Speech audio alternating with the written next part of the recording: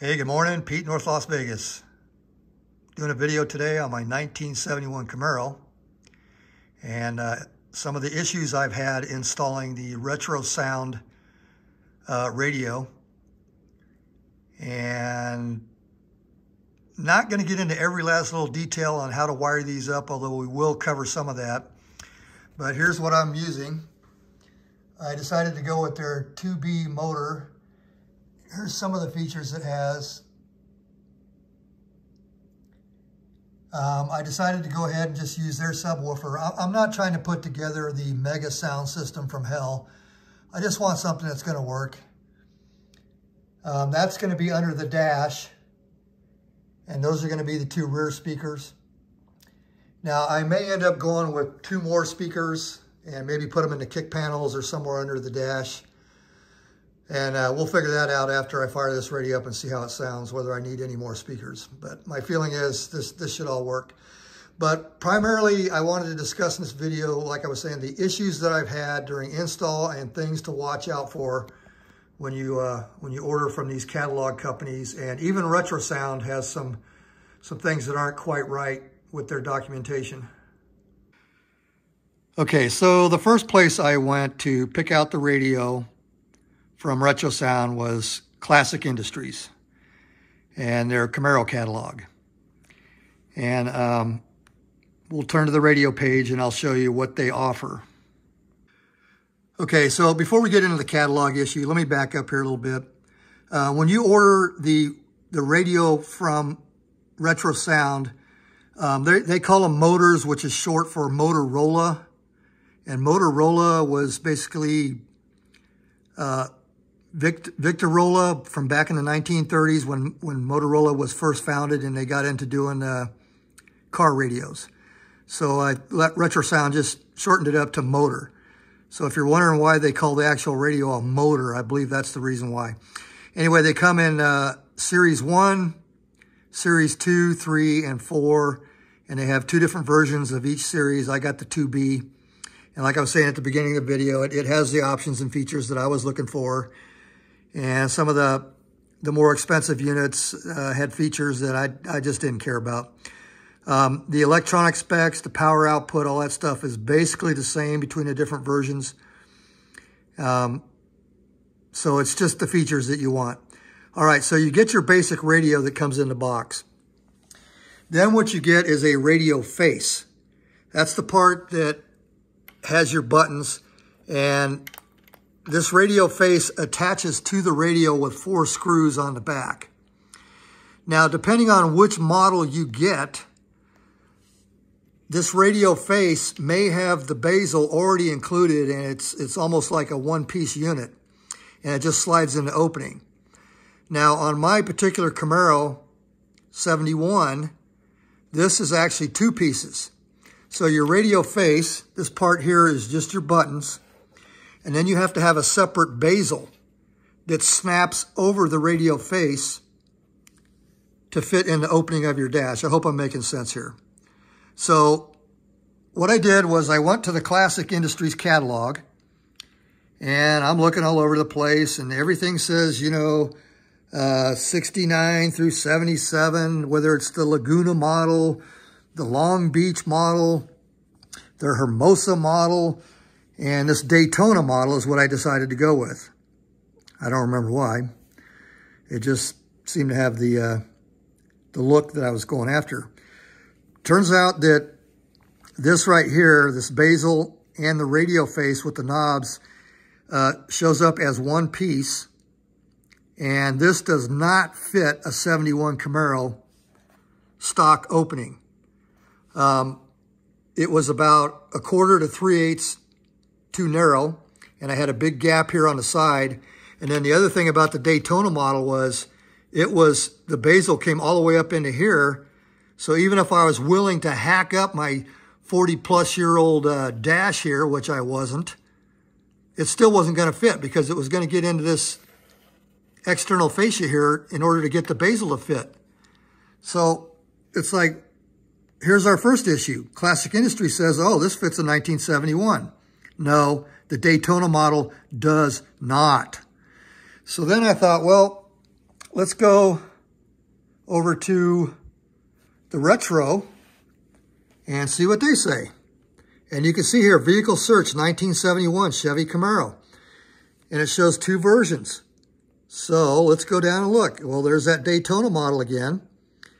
And here's the retrograde. And like I said, based on their website and vehicle search, this Daytona is supposed to fit my car. It does not. What I discovered was the retro style here is the one that fits. And it takes a radio face and a snap-in bezel. And I probably should have done a video during installation so this would make better sense. But this bezel opening here actually fits the dash. This Daytona model does not. So, luckily for me, this company is based here in a town called Henderson, which is on the south end of Las Vegas. And it's mostly a warehouse. They're not really set up to do any kind of retail or wholesale business. But I called them up and I said, hey, I ordered the wrong radio because Classic Industries wasn't clear on what I needed. And I said, your very own website is a little screwed up as far as what fits my dash without having to make any modifications. And the guy said, oh yeah, what you need is the retro radio face, not the Daytona. And it comes with a separate bezel. The bezel part number is 117 for chrome or 217 for all black. And I went with the 217 model, all black. So anyway, I called them up and I talked to their technician who works there. And I said, look, I don't want to get into all the shipping and returns and all this other crap and then possibly find out that, you know, I still got a fitment problem. Can I come in and just swap out some of this Daytona stuff for the correct retro radio? And he said, yeah, he would do that. So I went down there and I actually took my entire dash with me. I took the radio, even though I didn't really need to take the radio because the radio itself it fits anything. It's just the radio face and the bezel that dictate what's going to fit in your dash. So anyway, I took all the stuff in and they just swapped everything out for me right on the spot. And I thought that was kind of cool, even though it wasn't cool that we had this problem to start with. Great customer service. They made things right. I was lucky because they're here in Las Vegas. Okay, so we got the radio straightened out. We got the radio installed. Everything fits nice. Matter of fact, it fit really nice. I had to take a file and knock off about, I would say, 10 thousandths on the upper and lower dimension to get this bezel to snap in. It was such a tight fit. But I'd rather have it a little bit too tight than loose. Okay, so we'll get into how I installed it, and we'll talk about some of the wiring on the back of the radio.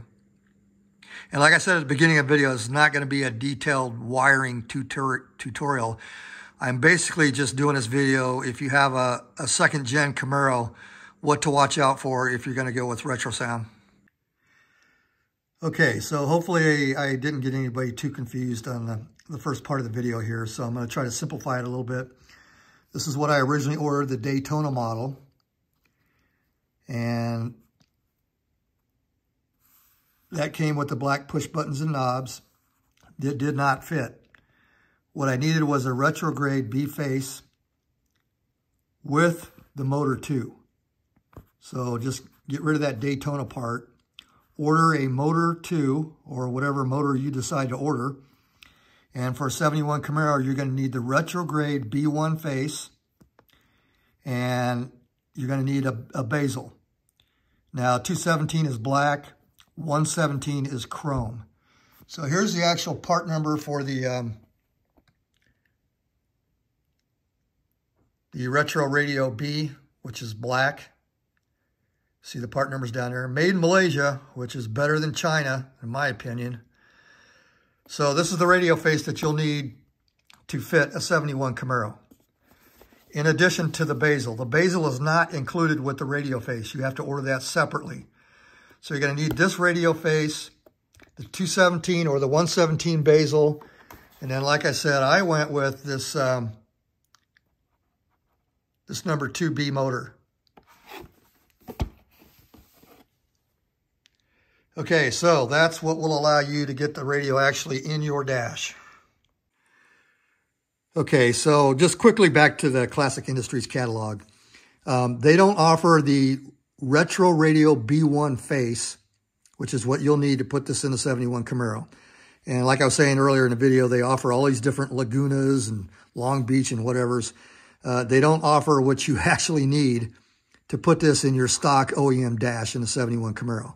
They list pretty much everything else that Retro Sound offers, but that, which seems kind of odd to me because I think that first and second gen Camaros is probably going to be your most popular cars for these radios. And why they don't list what you actually need, I have no idea. So anyway, Classic Industries needs to do a little better job on their catalog. All right, so let's talk about the back of the radio. Dedicated subwoofer outputs for the subwoofer that I'm going to use from RetroSound. These are pre-amplified front and rear, left and right outputs. If you're going to use these, because these are pre-amplified, these are not amplified, you're going to need a separate amplifier to run speakers. Or whatever you decide to use these outputs for, you're going to need something to amplify the signal. So you can't just plug these directly into your speakers. Fine. Comes with a USB that's hardwired in. And this also will act as a charger. It's not just signal or it's not just charger. It does both. It's a complete USB port. This is your radio antenna. And down here is your microphone for Bluetooth. So when you're talking to your phone, microphone. Now, you have two separate connectors that plug into the main connector here. So when you get this from RetroSound, this first part of the harness here plugs into the back of the radio, or what they call motor. And then it breaks down into two sections on the other side here. These are all your speaker connections. And some of the instructions aren't real clear as to what's what. So here's the tag that comes on the speaker wires to show you what color does what. And here is the other end of the harness. And yellow is your constant 12 volts. Now this radio is supposed to be non-volatile as far as your settings. So I believe the constant 12 volts is for your clock or something else that doesn't have a non-volatile memory. So you're going to need constant 12 volts. The blue wire is for a power antenna, which I don't care about. And then there's another blue wire with a white stripe. And that is your subwoofer. Down here at the bottom, amp turn on for your subwoofer. And we'll get into that here in just a minute. So I won't be using a power antenna. Your red is going to be your switched ignition source. So you're going to provide 12 volt battery power from a switched source. A yellow, constant 12. Power antenna, we're not using ground, and the amp turn on. All right, I know I'm kind of repeating myself here, so we'll get off of that. Okay, so this part here is actually part of the molded in dash where the radio mounts. And you can see the distance here. And GM did not do things symmetrically back then. You can see there's a much shorter distance here. This right here is one of the spacers that comes with the kit. And I ended up using both the spacers just to spread the load across the plastic when I tightened up the volume and the tuning potentiometers. But anyway, it took me about 5 tries to get everything lined up the way I wanted, get everything at the proper depth, and get my snap-in bezel, which is right here, into the location that I wanted in the dash. Now, I've seen some other videos where sometimes the inputs are reversed. This side could be volume and this side could be tuning.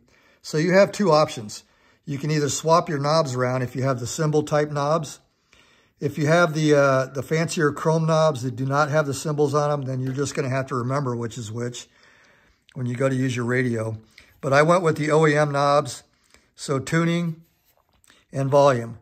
Now, like I said, those get plugged into the back of your motor or radio. So you have two options to get that where you want it. You can swap the wiring around. You can take this tuning wire. They just plug in with like a phone jack. And you can just swap the wiring around to get the orientation that you want. Or like I was saying, you just swap your knobs around, wherever you want to do.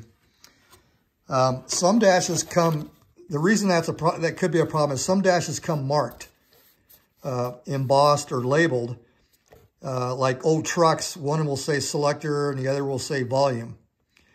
So in that case, you know, your knobs have to be in the correct orientation. And in that case, all you're going to do is swap the wiring in the back. Okay, so they give you a piece of strapping in the kit to support the back of the radio. The radio is very lightweight compared to the original. Man, that original radio must weigh like at least 10 pounds. I mean, it is heavy. And this radio compared to the original equipment is very, very light. I kind of went through the different options on how I was going to support the back of the radio. And the instructions say, you know, to take it, and they don't really tell you how to do it, but I decided that it was best to support the radio with the dash itself because of vibration and movement between the dash and like the firewall or the main part of the dash of the car. If I were to take this strap and reinforce it there, that means the dash is going to be bouncing around and the firewall isn't. And that's actually going to put stress and strain on the radio and the mounts. So I decided it would be better to put the reinforcement bracket as part of the dash where the radio is actually connected to the dash here. That way there's not going to be any movement from vibration or shock. And so that's why I decided to mount it this way. Now on the Camaro dash, there was a hole already here. I did not have to drill this. And this opening here, there's a center console that my car came with, and the courtesy lights for the center console, the safety neutral switch on the automatic shifter, and all that wiring came through this opening here into the console. So I believe this hole, I don't remember, it's been so long, but I think that hole was for a wiring clip to kind of maintain the wires going into the console. So that hole was already there. So I just used a nice flush button head, and this clears the metal mounting bracket that this goes onto in the car. And I'll take this out in a minute and show you how all this goes. But anyway, this seems here to be the best way to support the back of the radio. Okay, so now we're going to talk about the subwoofer and another kind of an issue I ran into that I'm not quite sure about. And then we'll discuss some things that were not in the literature that I had to figure out by sending RetroSound some emails. But I guess first thing is, let's talk about the profile of this thing. It is pretty low profile. Sorry about the camera work. But it comes in at about 2 3/4 as far as the height. So this might fit under a lot of front seats, back seats, I don't know, wherever you want to put it. All right, let's talk about the subwoofer itself. Okay, so at the beginning of the video, we talked about how RetroSound has dedicated subwoofer RCA jacks. So the first thing to hook up your subwoofer is you're going to take your RCA jacks. You're going to plug your RCA cables into there, and you're going to plug the other end into the input RCA jacks. Okay, so we got our dedicated RCA jacks hooked up. What if you don't have dedicated RCA jacks? What if you're using somebody else's radio?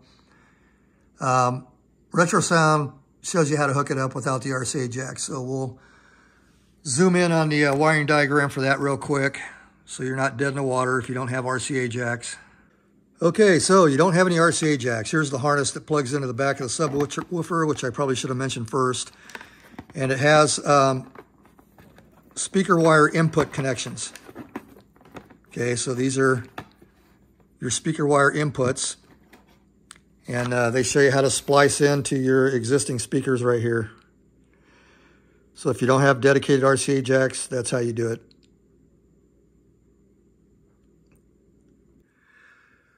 Okay, so towards the beginning of the video, we talked about the blue-white wire down here coming off the radio. And that's this one right here. And that's going to get hooked up to your subwoofer. And that's what turns the subwoofer on when you turn your radio on. Now, the subwoofer also requires 12 volt, what they say, constant power. So coming off the back of the harness that plugs in, they recommend that you put this to your battery. It has an inline 10 amp fuse. Now, here's the part where it gets a little confusing. I ordered a separate wiring kit to get the RCA cables and some of the extra length on the blue signal wire to turn the amp on. And what I got in the kit was a 15 amp fuse. Comes with a nice O-ring, water resistant 15 amp fuse for constant power to the subwoofer. So, like I said, it comes with an inline 10 amp fuse, but then in the external wiring kit that you can order separately, they give you a 15 amp fuse. So what is it, RetroSound? Do I need a 15 amp fuse or a 10 amp fuse? Okay, well, I'm probably just going to leave the 10 amp in there. I may put the 15 amp in. I don't know. They recommend that you run this straight to your battery, but I don't really need to, and I'm getting ready to show you why. Okay, so the reason I'm not worried about running this straight to my battery, in your vehicle you may want to, but in mine I don't have to because I'm using an American AutoWire aftermarket wiring harness, which comes with an extra 6-way power disconnect. And if you go over here and you look at what it does for you, it gives you quite a few options. And the wire and the fuse size at the block, it's pretty beefy stuff. You know, 15, 20, 30 amps. So I can get plenty of power underneath the dash without having to go all the way to the battery, which is what I've decided to do. So I kind of mapped out what I'm going to use for what. On the subwoofer constant, the big yellow wire, I'm going to run that off one of the pinks that comes off the wiring harness here. And that's going to give me switched 20 amps. So that's an ignition switch 20 amps, meaning the only time the subwoofer is going to get power is if the key's an accessory or on. Not sure about accessory, but definitely on. And this is a separate thing I put on my dash, which we'll talk about in some other video. Now, this constant 12 volt power that RetroSound says that you need for the subwoofer, I asked them, I says, is there some kind of settings or non-volatile? Is that why you have to have constant power? And he said no. And so it doesn't have to be constant power to the subwoofer. He said that can be switched off and on, doesn't matter. And then I said, well, let's just say I did hook it straight up to the battery and it's just sitting there. There's no signal coming in from the radio telling the subwoofer to turn it on. You're saying it doesn't really require constant power, but is there still some kind of parasitic draw, even though you're saying it's not constant power? And he says, no. He said, there is no parasitic power unless the radio turns it on. So the next thing I'm going to do is I'm not going to run this straight to the extra wiring. I'm going to put a switch in between just so I can kill 12 volts to the subwoofer for whatever reason. Maybe I'm driving along listening to the radio and smoke starts coming out from the subwoofer from underneath the seat. For some reason, you know, I went with a 15 amp fuse when I should have went with the 10 amp inline. And anyway, none of the fuses popped for whatever reason from the fuse block of the car through the separate fuses. You know, my seat's catching fire. I want some way to turn the subwoofer off. So we're going to get into how I'm going to handle that. Okay, so in order for me to have on-off capability to the subwoofer and not have to rely on whether the radio is on or off to kill power to the subwoofer, I'm going to run this subwoofer power through an aux switch on the dash. So this will allow me to turn the subwoofer off whenever I want to. And like I said, not have to rely on whether the radio is on or off. And I just want that capability. I know a lot of you are probably thinking, you don't need to do that, but I'm going to do it. Okay, so how did I mount this switch panel and where is it going to go? It is going on the left side of the dash that goes under the steering column. There's my vintage air controls. And what I did was, let me see if I can get this set up a little better. What I did was I deleted the ashtray, and here's the ashtray mount that went in that hole, and it took up a lot of real estate behind the dash. I don't smoke. I don't smoke anything. Nobody in my family smokes. Probably anybody that lights up in my car is going to get a reprimand. So as far as me owning the car and driving it and passengers, there won't be any smoking. So I didn't feel bad about deleting the ashtray mounting bracket. And this is the original ashtray that went in the bracket. And the faceplate is just held on by these two screws. And then there was a couple of rivets underneath that I drilled out. And I just decided that I wasn't going to modify the OEM one. I'm just going to leave it alone. Well, Classic Industries started selling repop ashtrays. And they're all one-piece plastic. There's no metal tray that screws on. So I took a hacksaw and cut the back off. And I had just enough room to get all my switches mounted. And so the repop ashtray cover is going to go right here on the dash. Okay, so now we're back to the subwoofer. I put in an extra switch on this dash panel. So I'm going to run the subwoofer wiring through this aux switch. And that'll allow me to turn the subwoofer off and on manually. Like I said, I know I'm kind of repeating myself, but not relying on whether the radio's on or off on the trigger wire. Okay, so now we're going to get into the last problem with this kit, and this is kind of a big obstacle for me, is the under dash speaker. Okay, so this is the 4x10 speaker that goes underneath the dash, and it's a triaxle, has two tweeters and a main mid-range. And both left and right channels get hooked up to the speaker. And I'll show you a wiring diagram of all the different ways you can wire this up real quick. And then we'll talk about the problem I got.